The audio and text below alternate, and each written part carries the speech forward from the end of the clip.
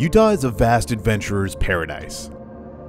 And after spending a few days doing guided trail runs and vendor events in Moab, we were ready to get out on a real adventure. And as sometimes happens to us, we got more than we bargained for. Oh, tires off the ground.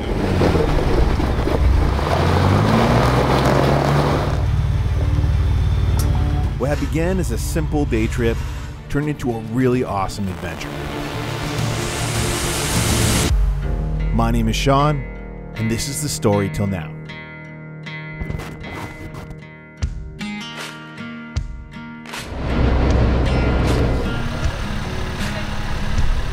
All right, guys, we're out here just exploring around Moab. We're gonna try and head into this canyon near here, drop in there and see what's going on.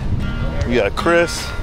We also got Wayne and Barbara here with us in their JL. We met them yesterday at the CTI ramp, and they're camping at the same place as us, and we're looking for something to do, so we just invited them to come along with us today. Yeah, thanks. Texas. Do you know where we're going? What is it? Bill's? No. Tom's? Casey's. Casey's Canyon. Casey's Canyon, let's Casey's go! Canyon, Hey! let's When you think of Moab, you might think of some of the famous rock crawling or slick rock trails. But you've seen all that a million times. What really excites me is the back routes, the roads less traveled. And that's where our adventure today begins, as we head into a deep canyon along a steep shelf road. This is that crazy shelf road. Okay, I'm good to go. This place is awesome. Yeah, I was just about to say the same thing. We haven't even entered Hey Joe Canyon yet. Is this like a looper, or do we go in and out? We go in and out.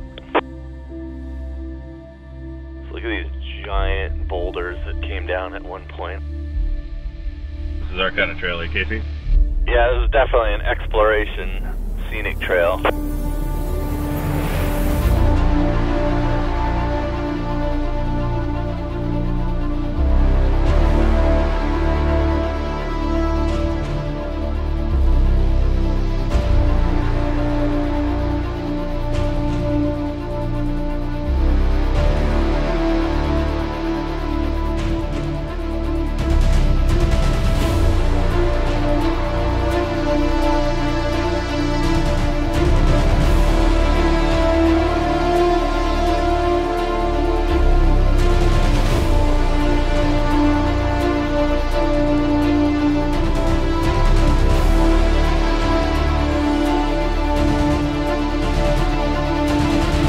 This is definitely a cool little canyon to get into.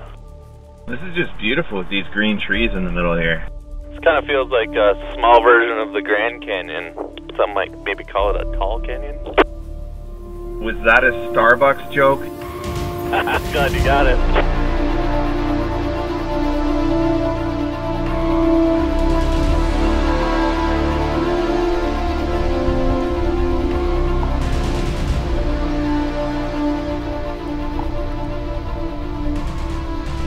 All right, guys, we're just making our way through this canyon.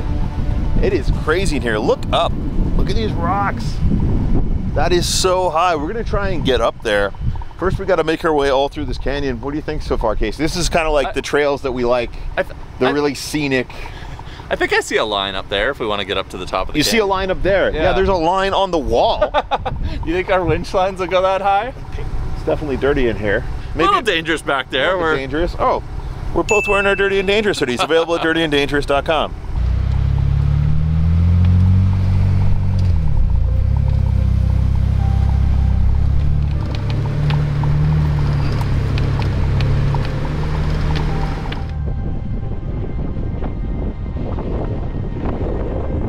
We'd made our way to the canyon floor, where there was beautiful green trees and bushes contrasting the red rock around us, where at some times water flows through here.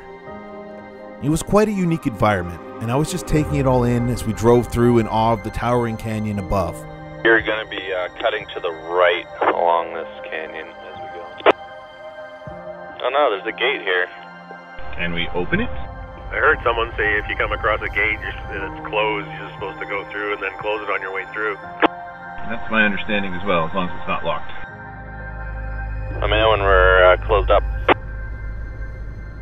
gunner's through. Along the river, the trail started to get a bit rougher, and I had a feeling that we were going to be in for a bit more excitement from here on out.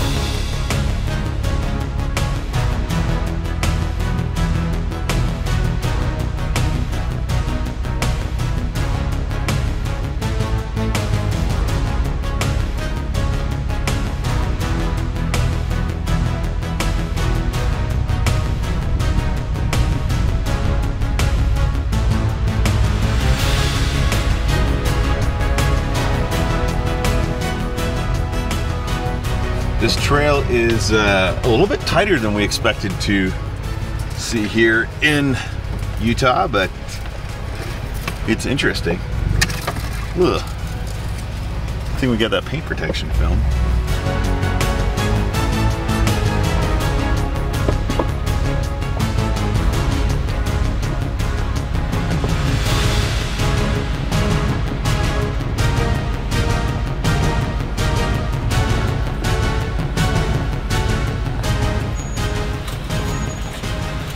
There's a big boulder sticking up here in the middle of the trail, so I centered on it now.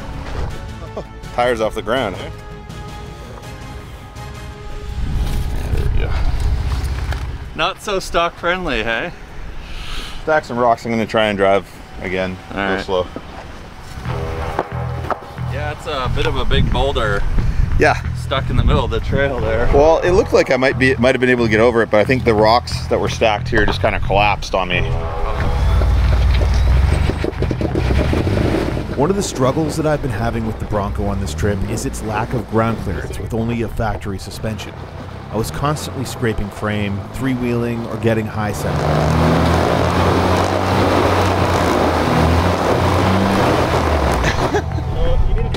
Case is going to grab a rope and give me a little pull. That'll hopefully get it out of this hole that I'm in, and we'll be on our way.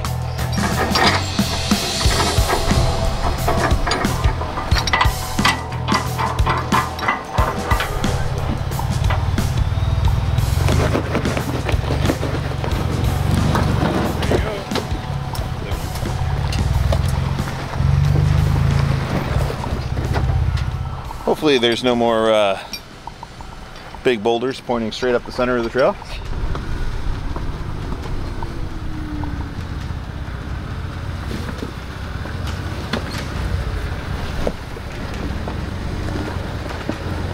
What do we got now? A lot of scrape marks on it. Oh yeah, let me take a look. Oh yeah. I think you got to go like high up on the right side on that rock.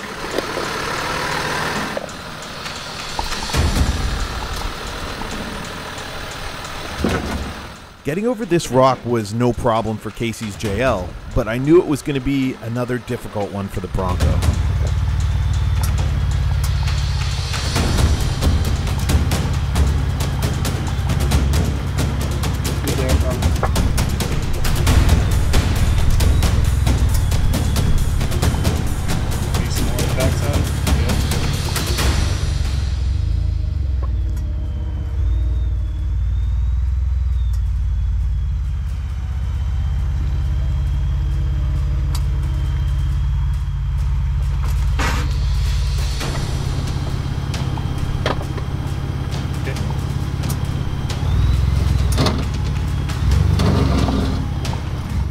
A couple of inches of lift on the vehicle and it would go right over top of this. I really can't wait to get this thing lifted.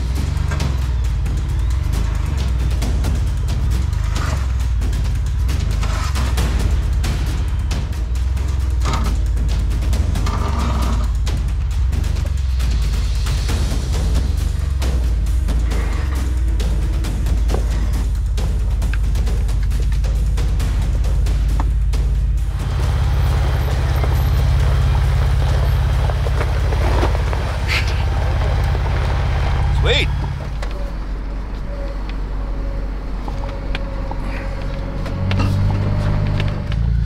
This is turning into quite a lengthy day for who were planning just a short, relaxing excursion. I think we're only halfway through this trail. We're gonna keep going for now. We are halfway from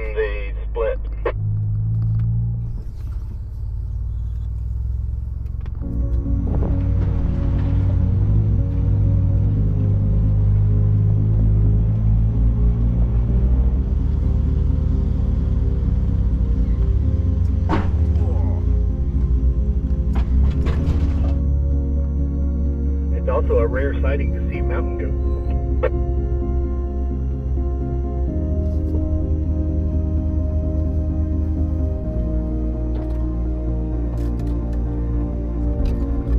So at this point, half our crew has decided not to proceed further because the branches are getting tight and scratchy.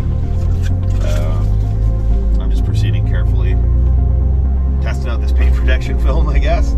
But it's opened up a bit here, and we're gonna see what's up ahead. It looks like we're in this pretty beautiful canyon. So I sure am glad I'm not in a Hummer. it's getting tight. I think you'd have a challenging time through some of these little passes. I feel like I'm back in BC.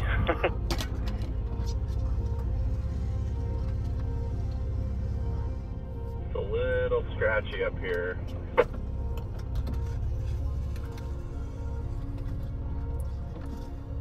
How much is a little? The trail was getting pretty tight, but we were so close to the end, I couldn't give up without seeing it all the way through. Yeah, there's some pretty heavy branches just over top of my roof.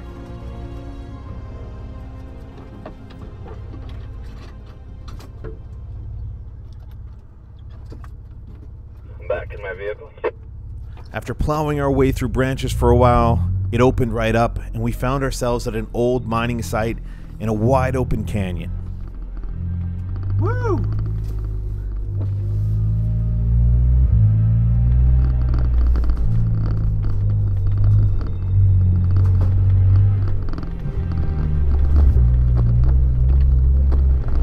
Yeehaw!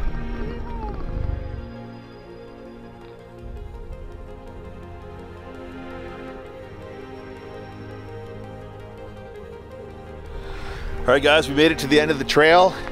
Looks like this was an old mining site or something. There's some old mining equipment down here. It looks like there might have been some structures here at one point. We're in this beautiful canyon. I'm gonna take a look around and explore a little bit.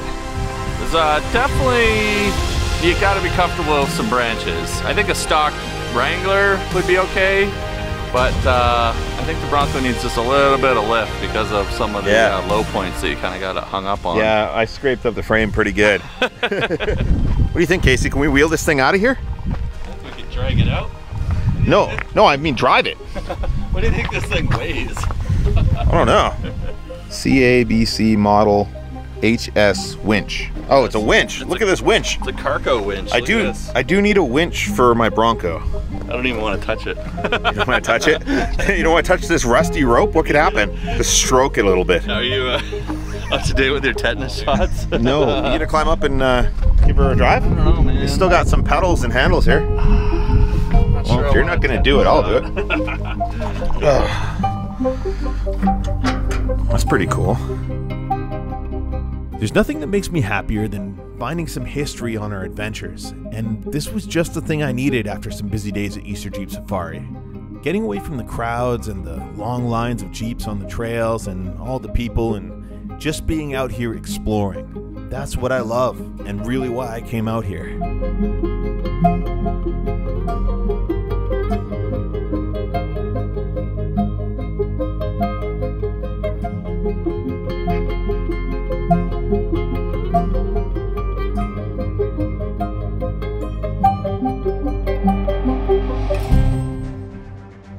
All right, guys, as you can see, we gave the Bronco the standard Story Till Now paint job. So now that you wheel with us, you're gonna need one of these for sure. You have fun? Yeah, that was awesome. Epic.